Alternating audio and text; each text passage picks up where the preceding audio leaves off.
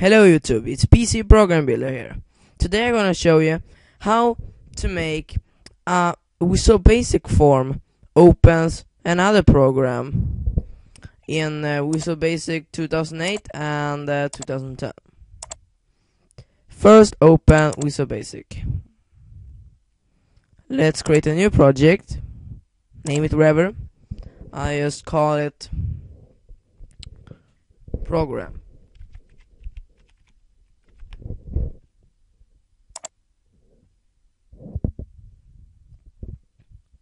Now add a button and rename the button to whatever. I just type in click me.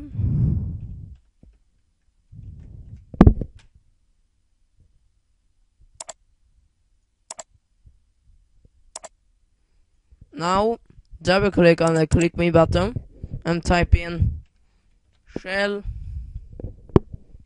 and the program here. I just type in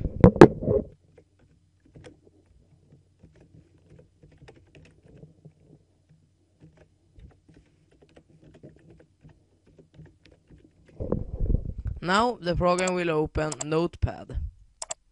So let's debug it. And click on the click me button. And you will see Notepad will come up. It's very simple. And it works. Thanks for watching my video and please subscribe to my channel. Bye.